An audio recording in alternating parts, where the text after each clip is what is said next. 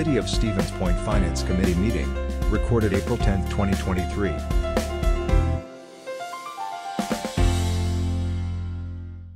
Good evening, everyone. It is 7:08. We'll call the Finance Committee to order. It is April 10th, 2023. First item on our agenda is roll call. Morrow. Here. Shore. Here. Johnson. Here. Dalton. Here. Plassance. Here. All right, thank you very much for that. We will move into our discussion and possible action items. Item 2 under that is consideration of a claim from Mike Splinter for damage to a vehicle due to a pothole. There was information in the packet. Typically, it comes with a recommendation from staff. Are we? It's in the memo.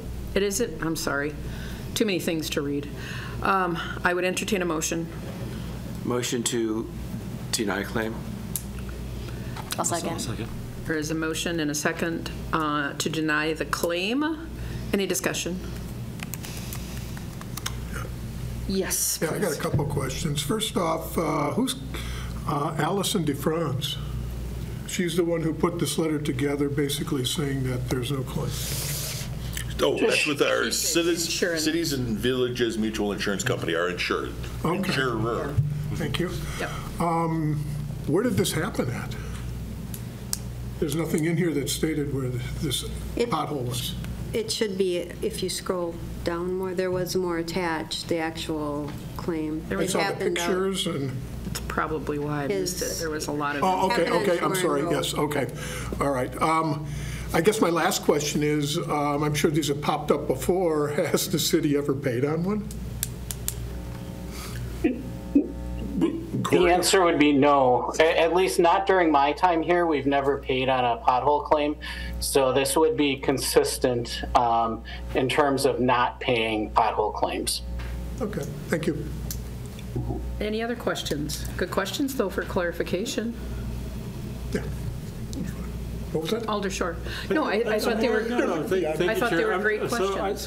I'm aware, it didn't actually go through this process, but I am aware of a department that damaged the neighbor's fence to a park, and that they made good on that. So it's not that the city never, ever takes responsibility for mishaps. Right, and I've seen that with somewhere in here today about mailboxes that were knocked down by the snowplows too, that were fixed by the city. Yeah. So, yeah, I guess, clarification is just potholes. Yeah, potholes. Again, I've worked for 2 counties, and I've seen these kind of claims come to county board from the highway department, and the same outcome as what we're looking at. So, any other questions, comments? Anyone from the audience? Nobody. Okie dokie. All those in favor, please say aye. Aye. Aye. Anyone opposed would be no. Abstentions? Motion carries. Item 3, approval of modification to the Edgewater Relocation Assistance Program. Would entertain a motion. I'll move approval. Thank you. We have a motion and a second. There was a great explanation to this. This was a great program. I know it was sad to see everyone was sad to see Edgewater go. This was a great way to support those who were the poorest of those living at Edgewater. Any questions for staff and their recommendation? Questions from the audience? 0. All righty. All those in favor of the motion to approve the modification, please say aye. Aye. Anyone opposed would be no. Abstentions? Motion carries. Item 4, approval of updated investment policy. You saw again a memo from staff explaining how this would fit into the current policy. I would entertain a motion to bring it to the floor. I move approval. Second.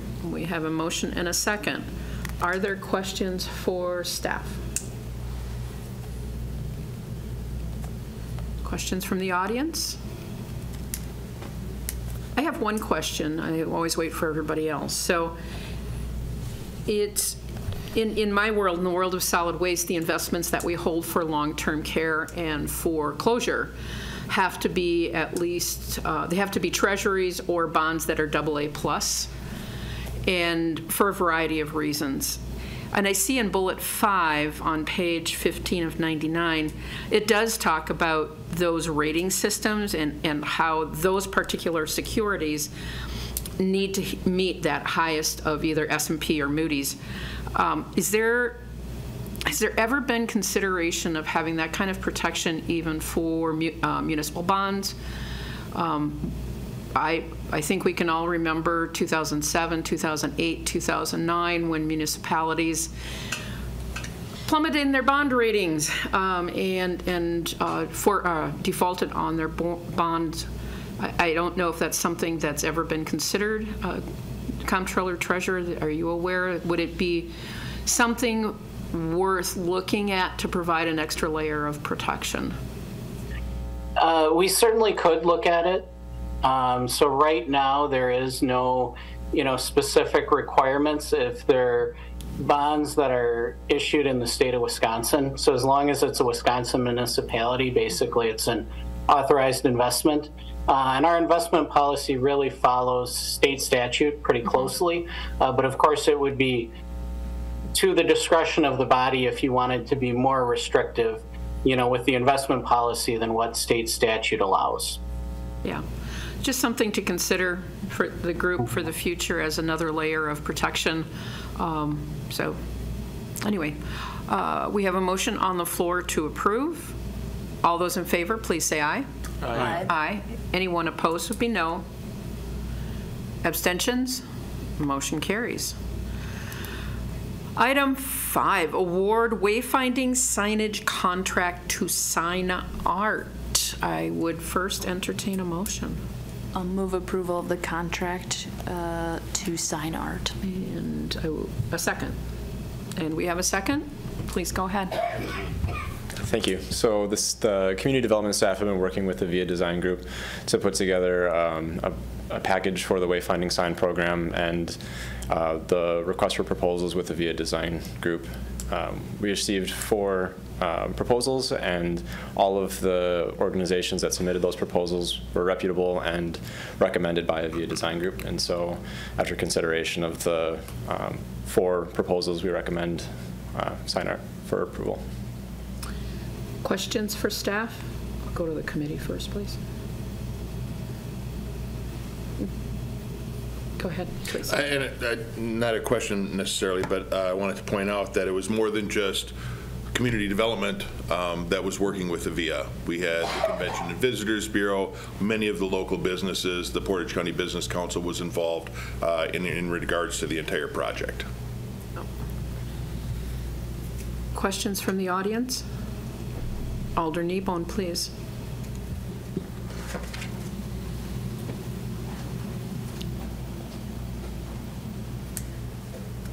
Mary Kneebone, 5718 Sandpiper Drive, District 7, Alder.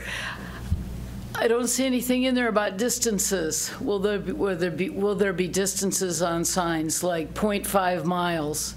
Because if there's not, I'm not going.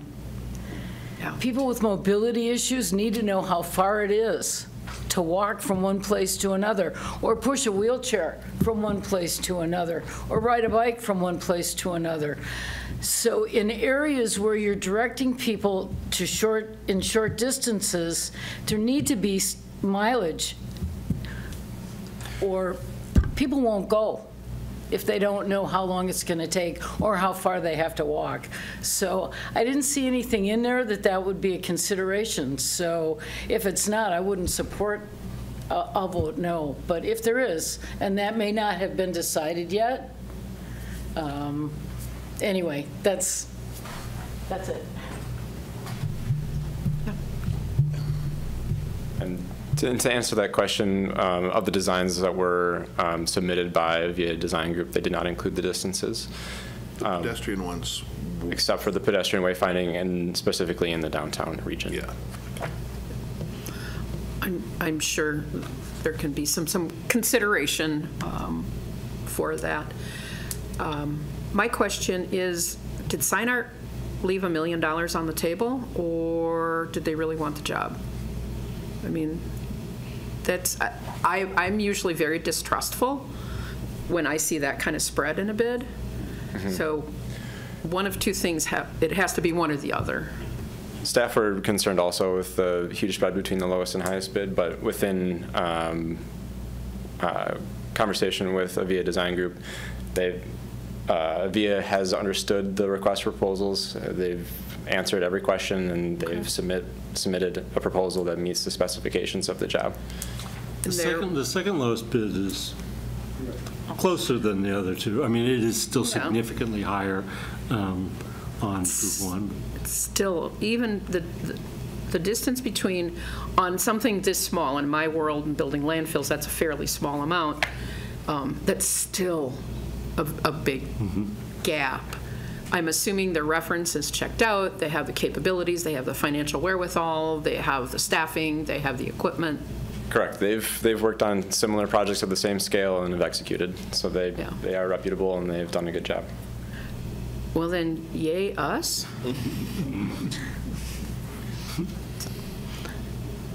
Other questions or comments? And I would strongly encourage conversation about distancing.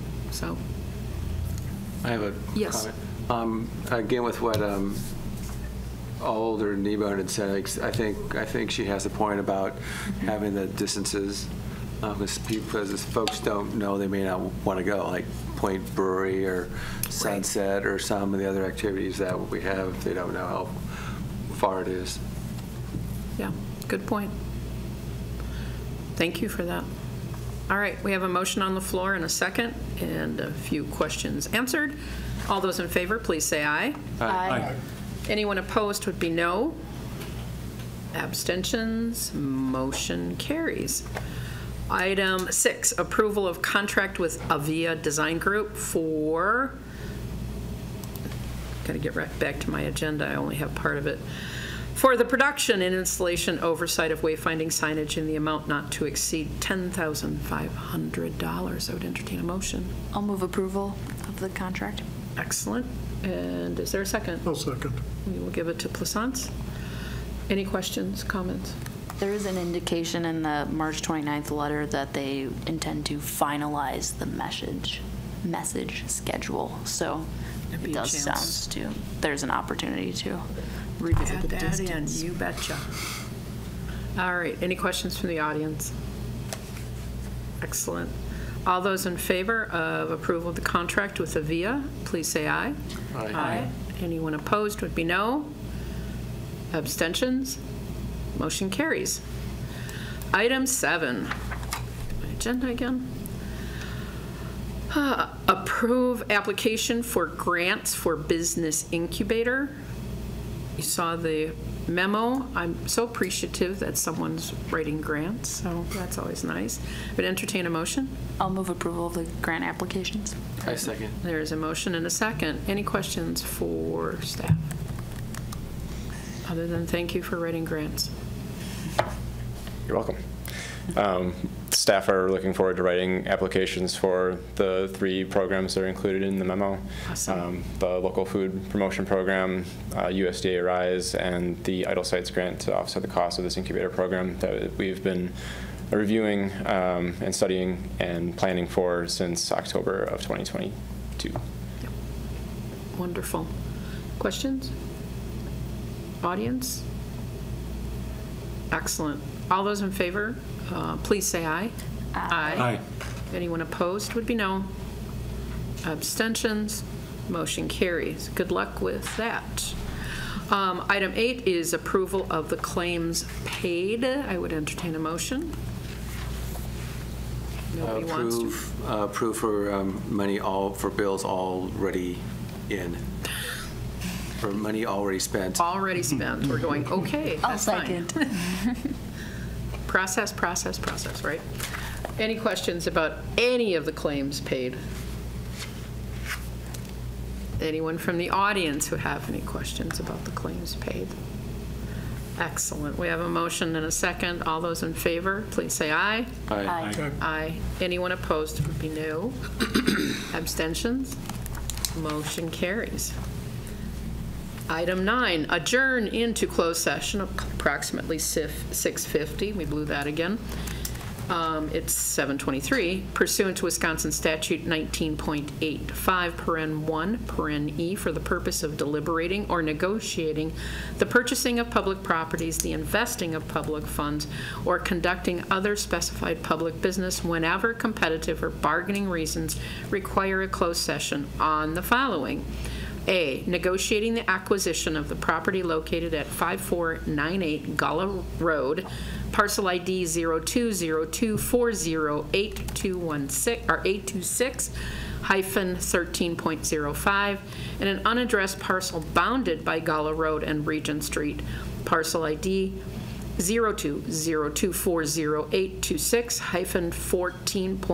0202408226-14.03. Would entertain a motion. So moved. All right, I'll second. We have a motion and a second, and typically we do a roll call, though it's not required. But Aren't we? Are we not required? I no, thought we do for state law doesn't closed. require it, it's just customary. Morrow, Aye. Short, Aye. Johnson, Aye. Dalton, Aye. Plassance. Okie dokie. We have all voting in favor, therefore at 7:24, we will move into closed session. Okay. I'll make a motion to approve the acquisition of the property. I'll second. And the property in question is the one for which we had gone into closed session. Is there any discussion in open session? All right, we have a motion on the floor and a second. All those in favor, please say aye. Aye. Anyone opposed would be no. Abstentions? It's unanimous. Motion carries. It is 7:57, and we are adjourned. Thank you, everyone. A video of this meeting is available for viewing on the city's website, stevenspoint.com/videos.